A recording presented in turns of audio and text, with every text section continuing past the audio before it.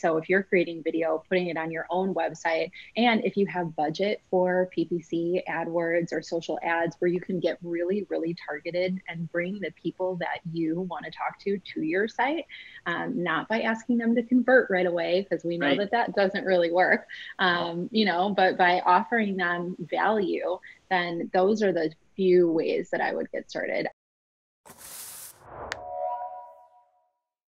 Okay, we are all set. Perfect. Well, I'm genuinely excited. So good. Cool. All right. Well, welcome back to the In the Know series. Today we have Jackie Hermes. I'm super pumped to be talking with you, Jackie. Just following you on LinkedIn for a number of years now. And I just want to let everybody know, for those that don't, who Jackie is. So she is the founder and CEO of Accelity. They focus on B2B SaaS marketing. She's also the co-founder of the Women's Entrepreneurship Week, and I'm pretty sure that's out of Milwaukee, correct? Correct. Yep. She's also the former head of marketing at Zywave, and she got her MBA from the University of Wisconsin, Milwaukee. So super happy to have you here, Jackie. Thank you so much for joining us. Yes, thank you for having me. I appreciate it. Awesome. So today we're going to be talking about building an audience from scratch. So in order to do that, I kind of wanted to start off with your experience and how you've been able to do that for yourself. Yeah. So building an audience from scratch, I've done myself, I guess, a few times. One for Accelity, my company, and by myself, I mean really like I have a whole team that's done it with me. And then on the other hand, on LinkedIn. So it's been a definitely different process both ways. I remember when I started Accelity and we were getting our marketing automation platform in place, I think I pulled like 60 contacts out of my Gmail account and was like, okay, let's go do some marketing. And now I think we have maybe 20,000 or so subscribers in our database, which is awesome, all organic growth. And we've really done that via inbound marketing and owned content. We haven't done a ton of PPC or anything like that. Now, that is a really long road. It takes a really long time to build a database to that level when you're bringing everything inbound. And it's hard to get the right people in the database. So, I mean, that's a journey we can definitely talk about a little bit more. And then my LinkedIn, I've been working on for about 2.5 years now, which is kind of crazy. It seems like I started yesterday, and we are nearing 70,000 followers, which that one I take a little bit different approach, where I'm relating to business owners really by sharing my stories of building my own business. And we've been able to, we take a different approach where we're not just posting content related to the target audience that Accelity is trying to sell. I'm relating them more on like a person-to-person, professional level. And then we are working on building the audience on the back end by adding people in our ideal target market to my network. Gotcha. Okay. Very cool. So I guess when it comes to like building that inbound strategy, so it sounds like obviously you've done a fair amount of posting content yourself, but on top of that, have you been producing content as the business entity itself, or has it been more so just you and your team? Yeah, so the business has been producing content as well. Accelity has, God, probably hundreds of different resources, videos, blogs, and whatnot on our website. So yeah, we do produce a good amount of content, which has been a challenge this year in COVID, right? Because we're producing content more like this than the in-person type shoots that we used to do before. Okay. So I'm just trying to think, if I am a CMO and I'm listening to this, and I don't have my own business, but I'm a part of something, how do you jumpstart that, or how would you try to get an initiative like this going? Mm-hmm.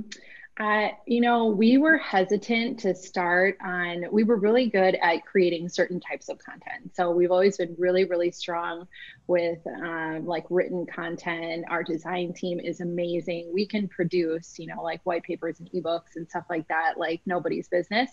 But that stuff is kind of going out of style a little bit, where we're moving more to more web hosted content versus downloadable content. We're not gating as much. And so we have evolved to doing more video. And I always thought we needed like a ton of really nice equipment and everything to get started with video.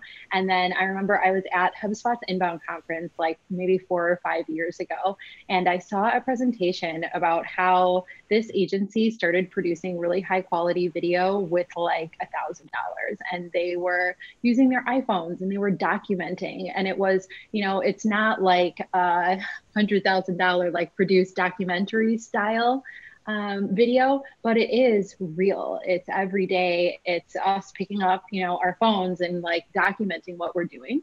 And that is how I would suggest getting started. That is, we've moved from much more produced video during COVID to much more, like shooting via Zoom and shooting via iPhones. And frankly, the engagement and the quality has gone down a little, but the engagement has not. So that's how I would get started. Yeah, and I think right now it's interesting because it's almost acceptable to be able to do it that way. And if you're posting last year and it was at home content, like, people would see it for what it is, and it was never a big deal. And I feel like LinkedIn, you see a lot of people just doing the handheld stuff. But I remember you had a post where you talked about like being up underneath your face and looking up your nose. I thought that was kind of funny. But yeah, I think right now there's just so little resistance to being able to do this. And I think as there are fewer in-person experiences, why wouldn't you take that digital? And we see this with clients too, because we used to do a lot of lunch and learns and we'd go and present to people. And it's like, well, how can you do that right now? And why wouldn't you move digital and try to do these things and to expand your reach to thousands of people instead of, 10 or 15 or 20 people in a single room? Yeah. It's interesting lately. I've been talking about with a few people about the hidden blessings and the silver linings of this year. Now, it's been an absolutely horrible year for a lot of people. I certainly don't want to downplay all of it. And I mean, our business, we lost like 40% of our business from March to April and had to kind of like claw our way back from that. It's been an absolute roller coaster, but at the same time, there are tons of hidden blessings, just like what you're talking about. So I never would have moved from feeling like I had to do the much more like professionally produced content to shooting it on my iPhone if I hadn't been forced to. I never would have moved from running Women's Entrepreneurship Week in person, where we ran 62 events last year, which was insane. We moved it all online this year. We ran a fraction of the events, only 16 events, and we had still 2/3 of the number of attendees. So think about that. Like, and our satisfaction score this year was like half a point higher than it was last year on a 5-point scale, which is crazy.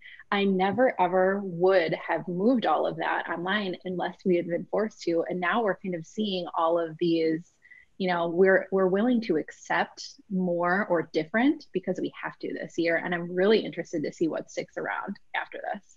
Yeah, absolutely. And I guess to break things down and make it a little bit more tactile or usable, obviously we've talked about LinkedIn, but what other platforms are you guys using? And like, I'm just trying to think for the principals and CMOs that are listening, like what's going to be least resistance for them? I know YouTube's a player, like podcasts, LinkedIn. How do you view the whole, video scape, if you will? Mm-hmm. We have a few clients that are running podcasts. It's something that I want to get started too. So maybe I'll have to pick your brain after this. And we are not big into YouTube right now. Most of our clients are, because we're getting them started, sometimes we're launching products absolutely from scratch where they have a website or like a shell of a website and they don't have a single person video or visiting it. So what I typically like to do is really focus and get really good at certain channels. So one of those channels is typically LinkedIn. And then I love to create, like I said, owned content. So if you're creating video, putting it on your own website, and if you have budget for PPC, AdWords, or social ads where you can get really, really targeted and bring the people that you want to talk to your site, not by asking them to convert right away, because we know that doesn't really work, but by offering them value, then those are the few ways that I would get started. I do think there's a lot of opportunity in podcasts. And I keep hearing people say, like, oh, I'm not going to start a podcast because there's so many of them now. And it's like, so who cares? Right. There's room for everyone at the table. So that's something I'm looking forward to exploring myself as well. Yeah, and also if you look at it from a positioning standpoint, like, yeah, there are a lot of podcasts, but are there podcasts for accounting firms that only specialize in working with athletes? You know what I mean? So if you're niche down and like your differentiator, you can put things together so it all revolves around that, and it's not super similar to everybody else's. So yeah, you're absolutely right though. There are a lot of podcasts out there. So There definitely are, but when you talk, I mean, you just hit it exactly on the head in the need for specificity. That is the most important thing when you're creating content. The more specific you can get. And it's funny because I think a lot of companies think like, oh, well, but if I get that specific, it could apply over here and I'm missing out on this audience over here. But the fact is you miss the whole audience if you don't get specific. Right. So, if you can start a podcast that is specific to your audience that you're trying to reach, power to you. I think you should do it. Right. Yeah. And also, I guess for the firms or the people that are listening that, it's more of an engagement type of sale, or you're trying to increase lead gen. Like if you can establish yourself or your firm as the industry experts and people can get to feel like they know you and what you stand for before they even reach out, that's what this is all kind of designed to do, because you're creating that intellectual property and it becomes a library. And then once they reach out, well, they already feel like they know you, and that's such an advantage as opposed to you calling and reaching out and trying to work things backwards. So I see it. I see more companies starting to do it, which is good, but I feel like there are just so many that it's not really on the map. So yeah, it's been so dang cool, like making my company our own best case study and doing all of those things for ourselves. So we have companies that'll reach out to me and say, like, we don't have budget at all to hire anyone yet, but as soon as we finish this raise or we make some sales or whatever it is, you're going to be the first person that I reach out to. And it's like, that's amazing that you're able to build like trust and likability and those kind of relationships online. And I think that's really what all companies should be doing right now. Yeah, I wholeheartedly agree. And I guess we could kind of talk about that particular subject for a really long time. But if we get back to who's listening, I'm just trying to think like what topics, granted or given the current climate or current events going on right now, what topics are off limits, would you say, or maybe not so favorable versus topics that are kind of trending or hot, if you will? To me, nothing's off limits. Everything is about how you approach it and what you say. It's so, for example, I mean, I don't know how related this is to the question, but I was listening to a podcast where they are talking about celebrating success and how companies and like personal, you shouldn't be celebrating your personal or your business success right now because there's so much bad stuff going on in the world. And I completely disagree with that. I think that, Absolutely. And so that's one where it can definitely be 100% tone deaf to be like, just completely ignore everything that's going on in the world and celebrate yourself. I completely understand that, but you can show empathy and be happy, and you can care about other people and still understand that for some people, this has been a good year and there are good things happening. I think that like what's off limits and what's good to talk about is such a black and white look at it. And I don't know, to me, the whole world is gray, I guess. Okay.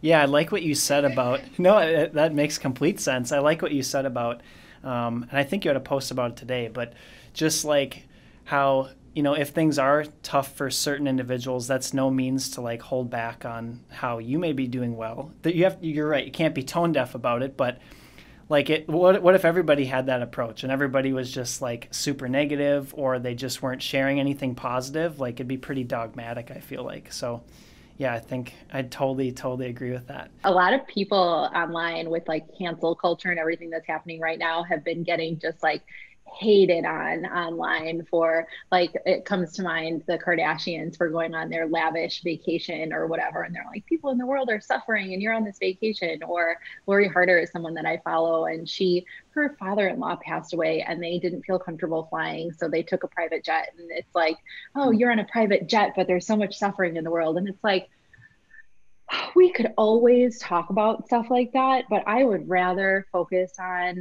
the positive and, like, help where I can, but keep focusing on, so like, your mission in business or whatever you want to do.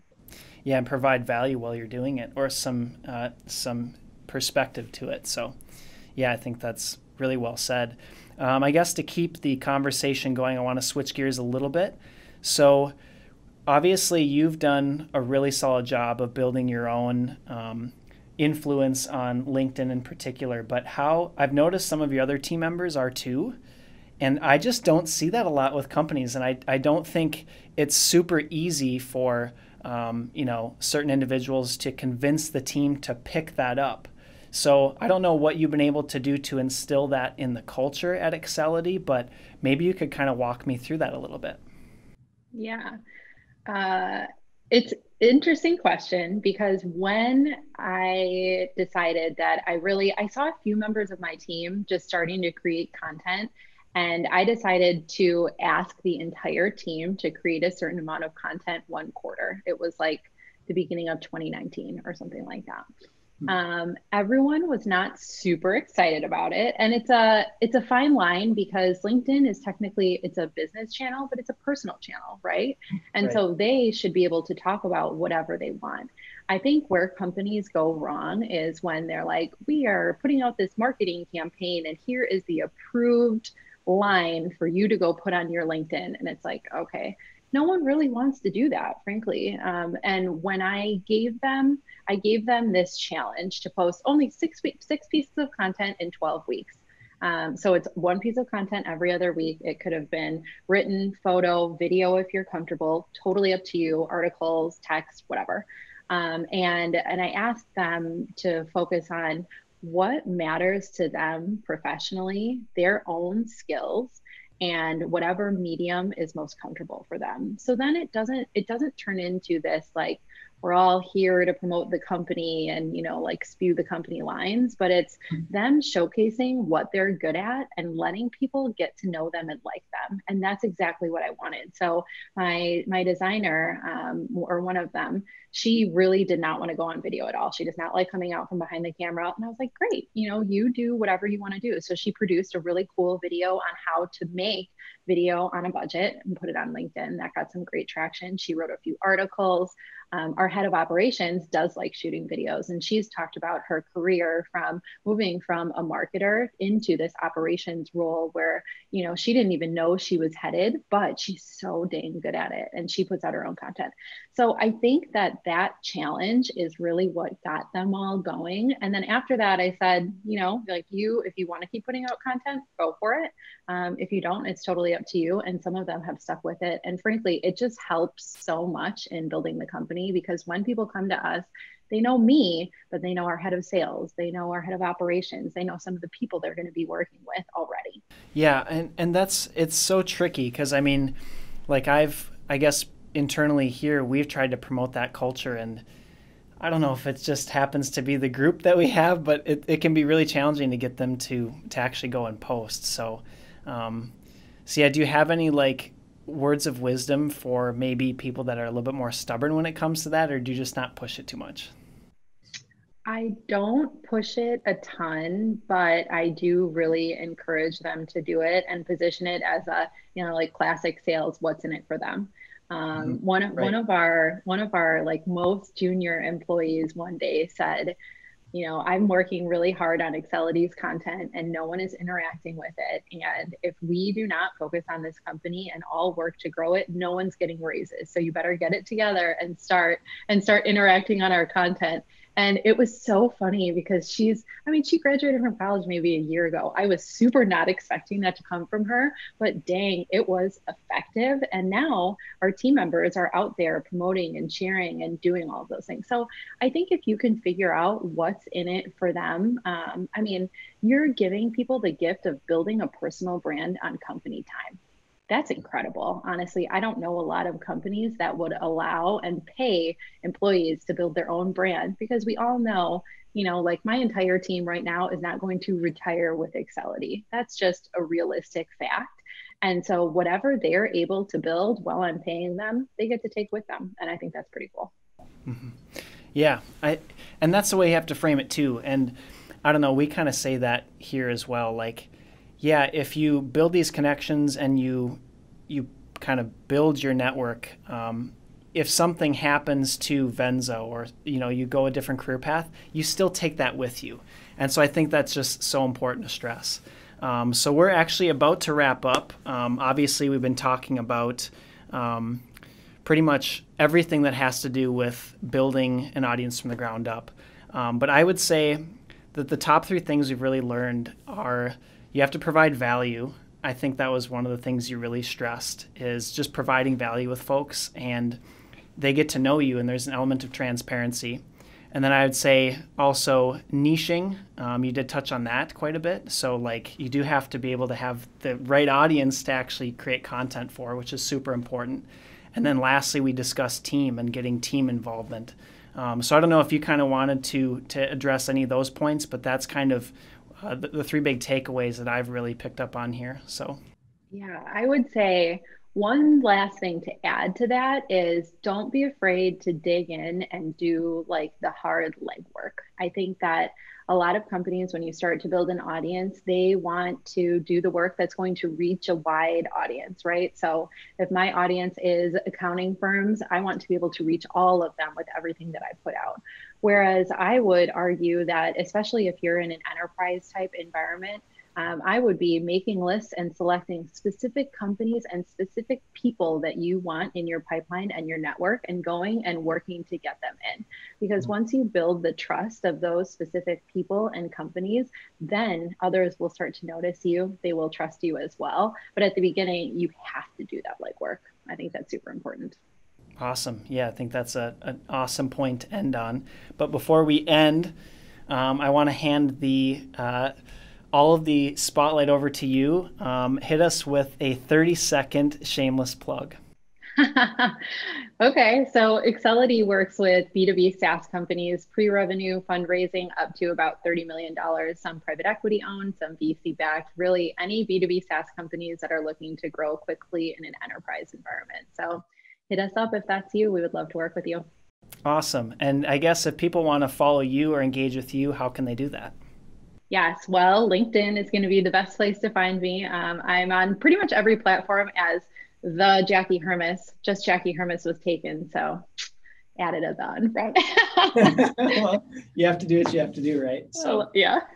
Awesome. Well, Jackie, thank you so much for joining us. And obviously, we'll be in touch and to your success. Yes, thank you. I really appreciate it. All right. Have a good day. You too.